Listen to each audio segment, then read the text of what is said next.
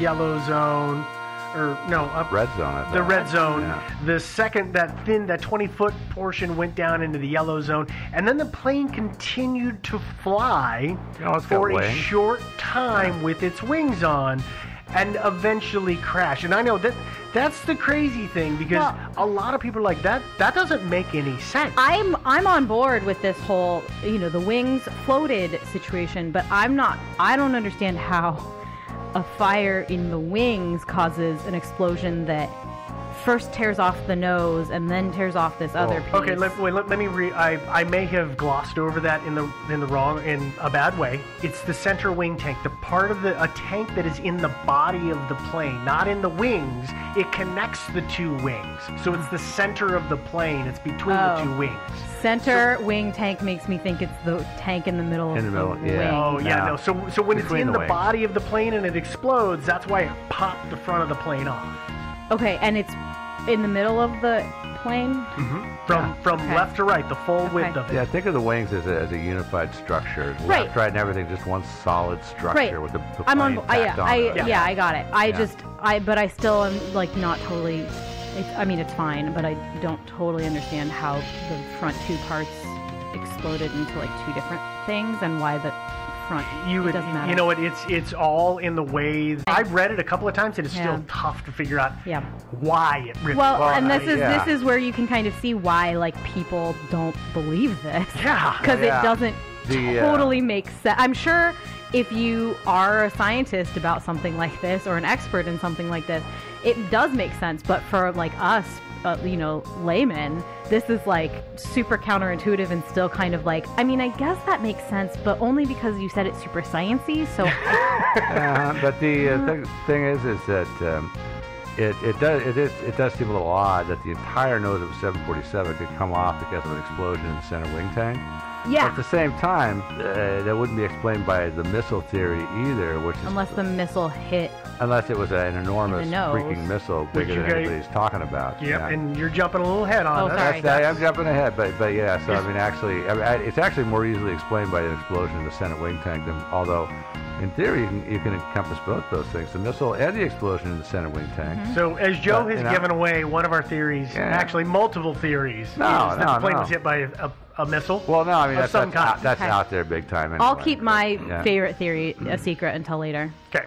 What is it? So you can tell me, whisper it. Here's the thing. The NTSB says that from explosion to final crash, the plane was in the air for approximately 47 to 54 seconds. So explosion happens, that front bit falls off, and the plane continues in a forward trajectory. They said that it was after 3 to 5 seconds after that explosion, the plane rolled and actually started to climb. So it actually went upwards. Mm-hmm. And according to their analysis, they say that it initially was at 13,800 feet, which is 4,200 meters, when the explosion happened, and it climbed to somewhere between 15 to 16,000 feet in elevation, which is a 12 to 2,200 foot climb. That's 365 to 670 meters, which is weird. But at that point, the fire had continued through the plane, and then bits of it are falling off, and that's why we've got the wreckage spread the way that it is over the debris field. So when the soaring was happening, this was before the plane broke apart? Is that true? No. Front of plane comes off, and then the plane continues to fly and actually rolls and goes upwards. I know. It sounds weird. Because I was willing to say, well, maybe the pilots were like, wow, we're on fire. And I think when they're on fire, aren't they supposed to go up because there's less air? So it'll maybe... That if they're at high enough altitude, they can't do that to extinguish it. But the pilots were already exploding. Right, but that was... My thought was okay, that makes sense. The pilots were like, oh, we got it. I think it was, it was no. I don't think there was fire in that explosion, Yeah, they were already exploded. It was just the back fuselage of the airplane somehow going 100, 1,000, 10,000 feet up? 1,200 to 2,200. 1,000 to 2,000. Let's just round it out that way. Yeah. That's crazy. It's not actually that crazy when you think about it. Well, yeah, and you know, we'll get to it because I have some weird quirks with it. So the NTSB, they say that, listen, those things that the witnesses saw, you know, that stuff going upwards from the horizon, actually that was the plane itself post-explosion. And what they say is that when the plane exploded, it would have begun to vent fuel, which was on fire, which would create a white cloud behind it. So the people who say they saw it come from the horizon, they may have presumed they saw it from the horizon, but it may have actually been somewhere in the distance, not truly on the horizon. And that weird trail that they saw was burning fuel that would make that white cloud, and that they would watch that rise upwards because the plane is now gaining altitude. It's going sharply upwards, very before sharply. It then has its final explosion, which is then the explosion they see, and then they see the plane falling and splitting as the fuselage is breaking apart and the wings are shearing off. Okay, that's their official explanation of what they say people saw.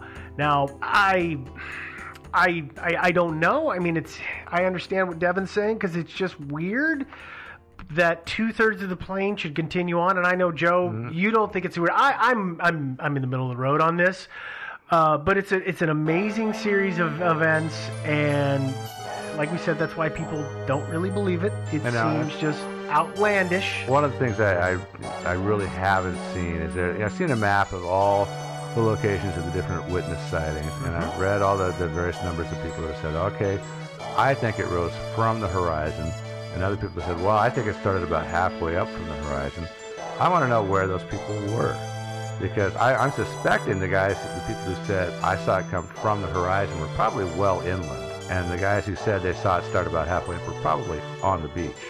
But I mean, we'd have to know. I mean, and I've never seen any analysis of this that actually tries to break it out by, you know, these people were way over here, and here's where they saw it originate. And I'd like to see that. That would be very interesting. And that would totally be. I have no idea if the government even knows this. Hopefully, you would think they would have analyzed that whole thing, because you would hope it's a worthwhile piece of information, right? You would definitely hope. So that's the end of this portion of the story. By the way, don't worry. They went ahead and they fixed in all 747s that wire that could potentially make that explosion happen. Yeah, I think now they're pumping nitrogen into those tanks, so that the fuel vapor can't ignite. So there's no air in there. Well, that was the thing. They were like, listen, it was July. It was hot as hell, and they sat on the tarmac for an hour, so no wonder there was vapor in that tank. Well, plus also, apparently the center wing tank is over. There's a air conditioning unit? Yeah, there's a big air conditioning unit that's got, and so it's one of the major heat sources on the plane. Heat sink, it's a huge heat sink, right underneath that tank, and so that generated tons of heat too.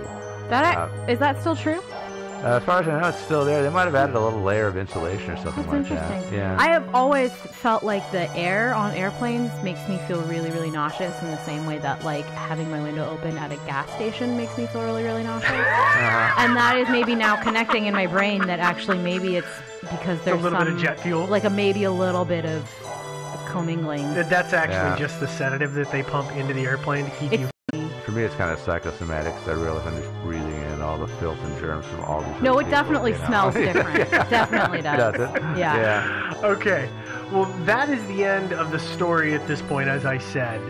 So we should probably get into theories. Ooh. Let's look at the theories. Let's continue on, actually, with what's from the NTSB. And let's go with the official theory, which is it truly was an accident.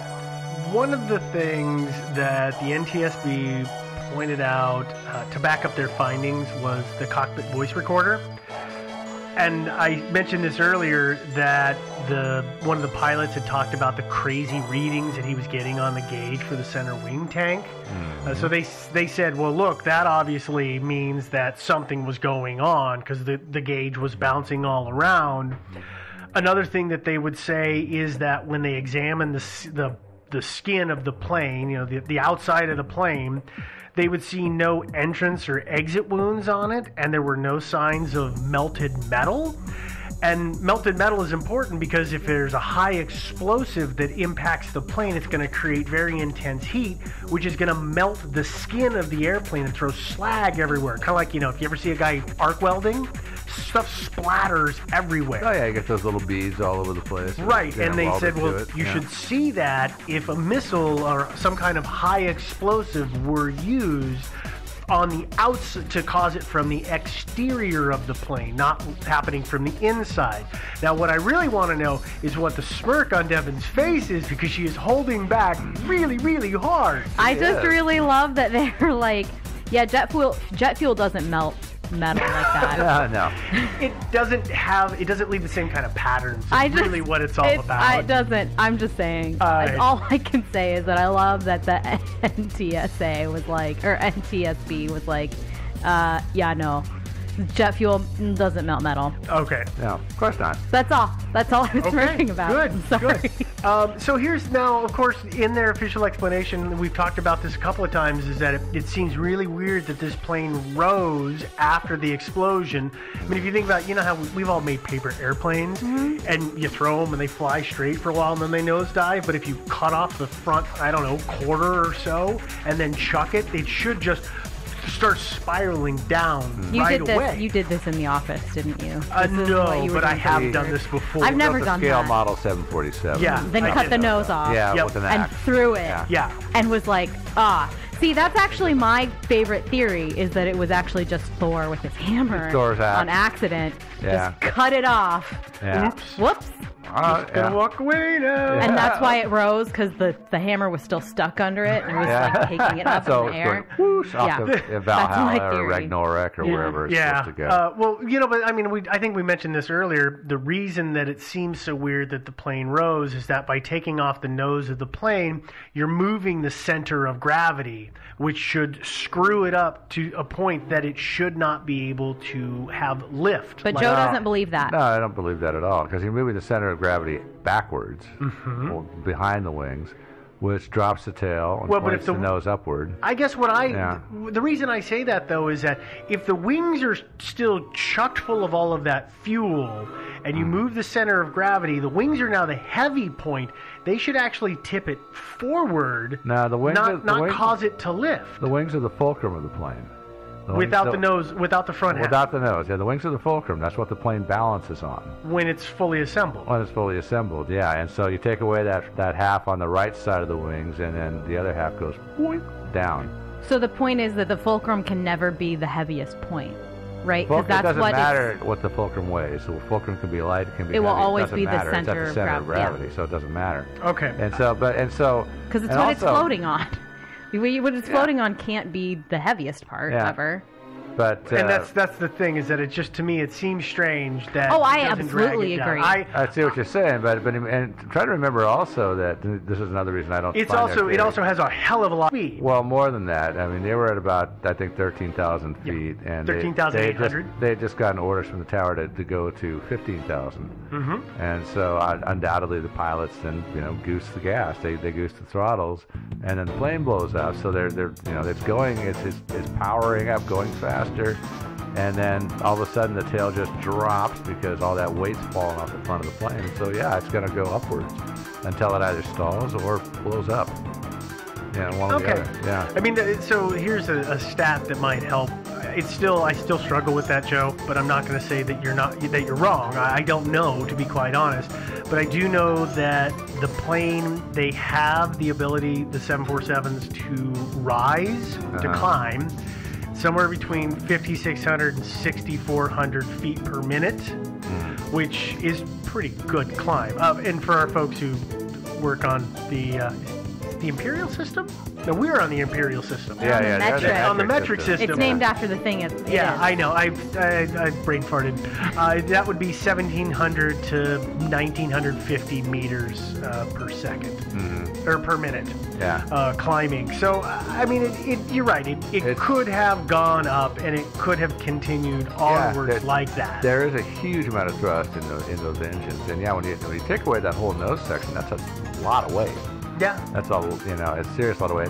And all those passengers, too, and all the luggage and everything else. I mean, all that weight just gone, you know. And plus, the pilot just goosed the throttle, so Yeah. I can totally see that thing climbing. The assumption is, I don't know enough about how planes work with like the electronics and blah blah blah. Yeah. That the throttle would stay open, despite the fact that the computer that's controlling the throttle may no longer be disconnected. Well, that's the thing I don't quite get is that I think that on those planes, I'm not sure if they use cables or if it's entirely computers, wires, and everything. I thought that they had backup cables and all kinds of things like mechanical, hydraulic. I'm not willing to venture. I don't really know because you would think that if the computer stopped communicating with the plane, it would stop.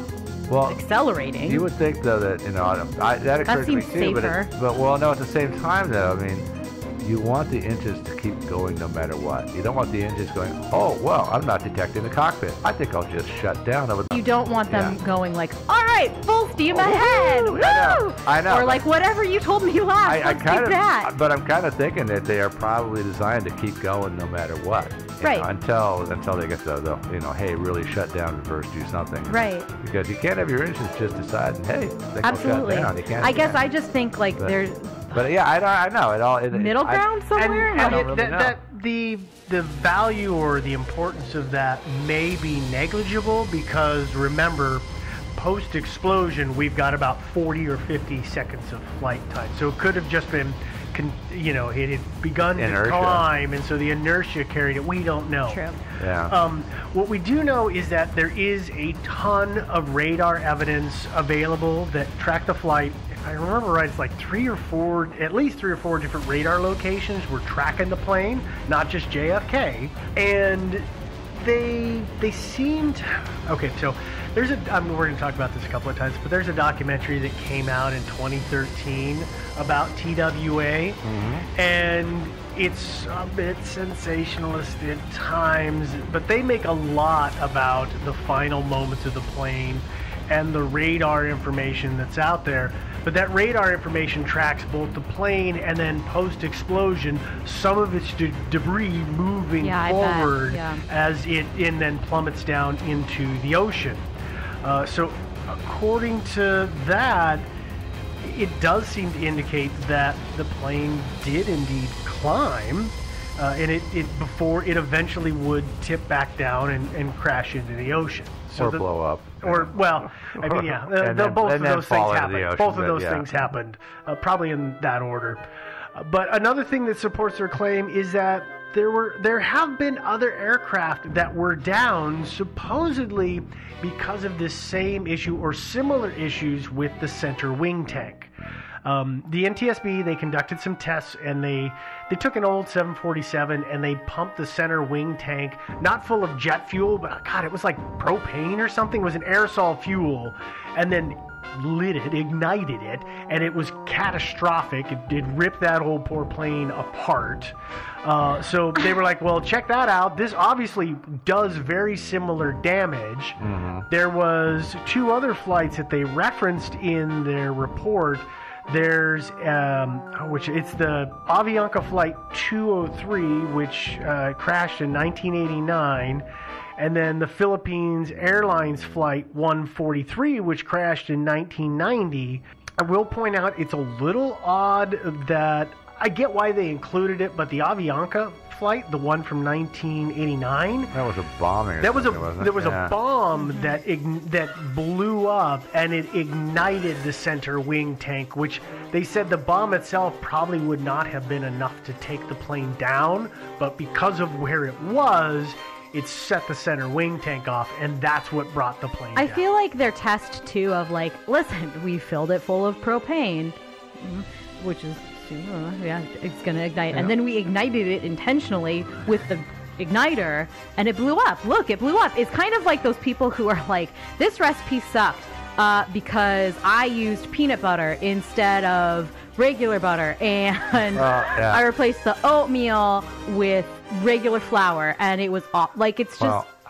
I think what they were testing is like they wanted to see if it would blow up in this. I understand that. Yeah, because the tank is like, so we fill this with something that's going to explode. Is the tank strong enough to hold all that pressure in? Sure. Until it suddenly just fails catastrophically. But that's only half of the big equation there, right? Yeah. They also have to prove that one little fuse wire or whatever could also ignite on however much. Well, they were pretty sure gas. prior to this that it couldn't do that. Right. And so maybe that's the thing, is like that's the part that I feel like I have no doubt that if you put a bomb on a fuselage or on a fuel tank, it will explode a plane. Yeah. Okay. I'm not questioning that part of it, but I am. Wire thing, that's what I'm questioning, and so that's my big problem with this and that test they did, where they're like, "Yeah, we put a super explosive thing in the tank. It exploded. The plane exploded. It explodes." That's not the big question, though. You missed the point. The question is, is not the explosive; it's the igniter. Yeah. It's the method of ignition. Yeah. And actually, their theory about that, which essentially is this.